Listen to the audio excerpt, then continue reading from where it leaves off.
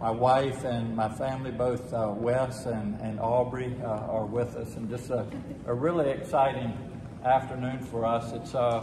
It's interesting how our lives take interesting twists and turns. Growing up in a very rural part of the Eastern Shore outside of Onancock, a product of public schools, and I never would have thought when I was coming along that I would enter politics or even end up being the governor.